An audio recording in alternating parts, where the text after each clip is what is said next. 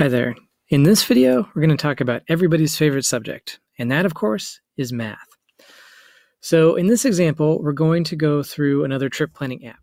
In this screen, we've got a list of trips, and you can click on them and get to this detail screen where you can see all the information about the trips and what activities are a part of it.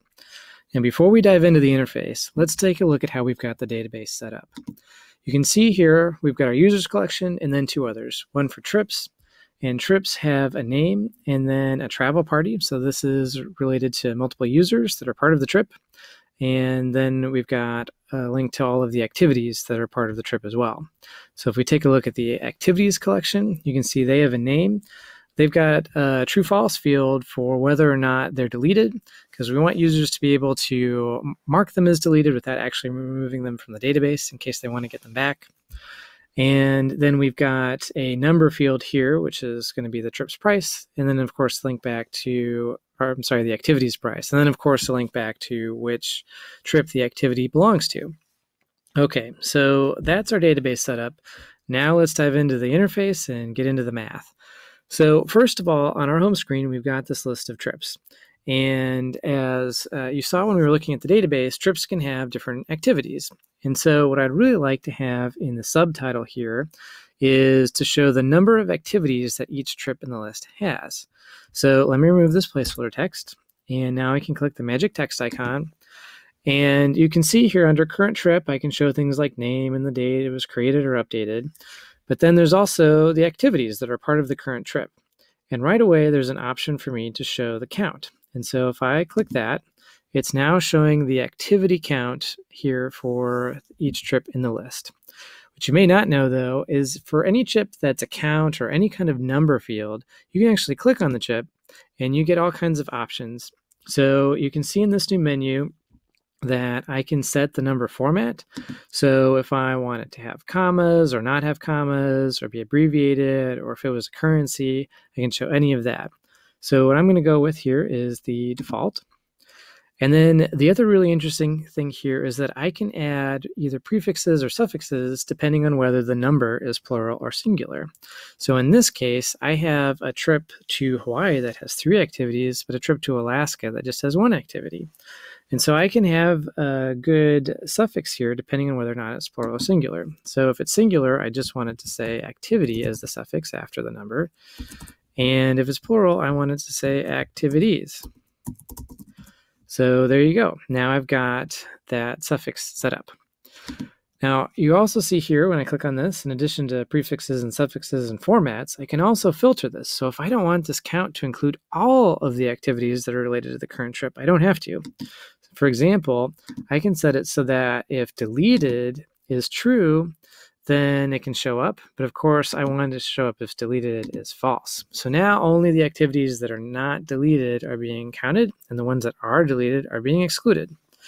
Great. So this is our first encounter with math here. We've got this nice aggregation. We're doing a count of all of the related activities for a trip.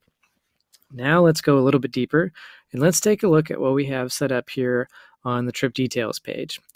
You can see I've got the list of activities, but up at the top, I've got a number of stats that I'm wanting to show about the trip. So if we look at this, you can see I want to show the total activity cost, the average activity cost, the number of travel party members, the cost per person, a place for a user to enter in a tip amount, and then to figure out what the total would be with that tip. Okay, that's a lot of math, so let's dive in and get started. Let's start with this total activity cost. So here we can remove the placeholder text, click on the magic text button, and now we can select current trip, and then I can go into activities. And then if I hover over the price property, you can see I get all of these great aggregation options for sum, average, minimum, maximum, or min-max. And in this case, since I want the total cost, I'm going to choose the sum. This will be available anywhere you've got a number field that you're aggregating with multiple records like we are for all the activities for a trip. So I'm going to do the sum of the price. And again, because this is going to be a number, I can click on this chip to customize its format. And so I can filter out the deleted trips, make sure we're not counting any of those activities.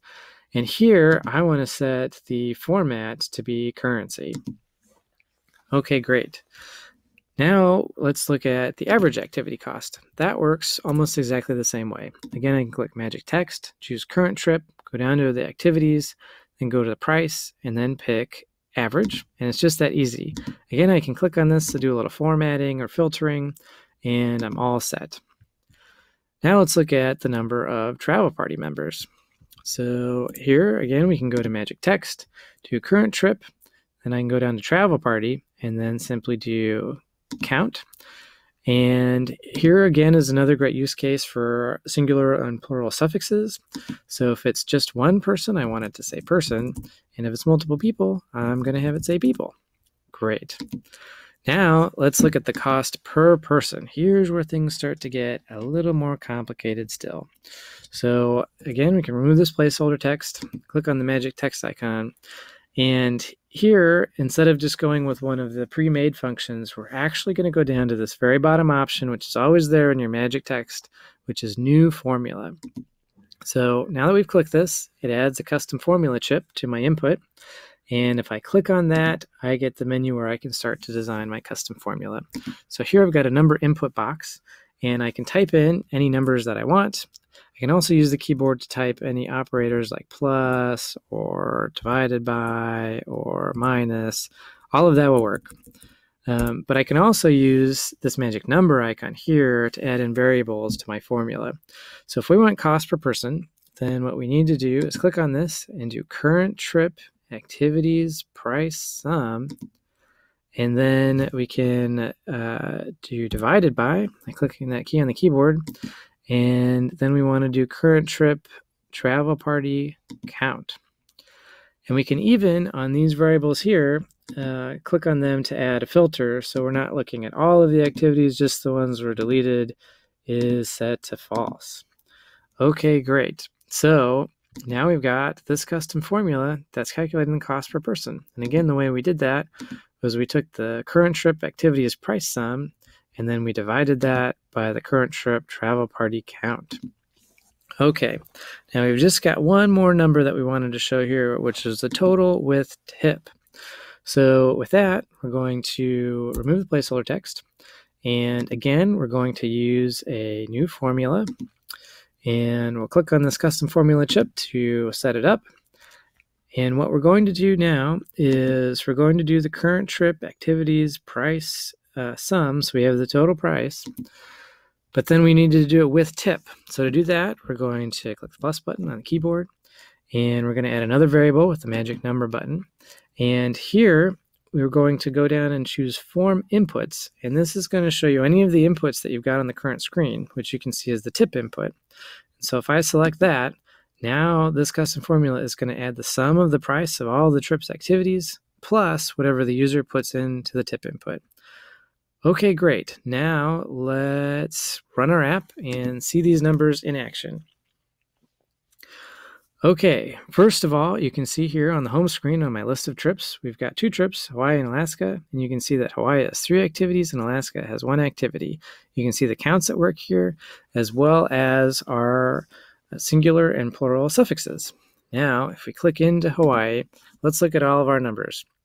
So we've got the total activity cost, we've got the average activity cost, the number of travel party, our cost per person, but you can see there's a problem here.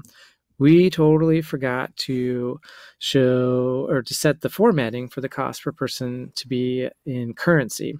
So all you have to do is go back here, click on cost per person, click on the custom formula, change its number format to currency, and we're all set. Now let's double check that the tip amount is set to that as well. And we'll go ahead and set that to be currency for the total with tip. Now if we refresh our page, you can see here that the cost per person is now set to be $17.67.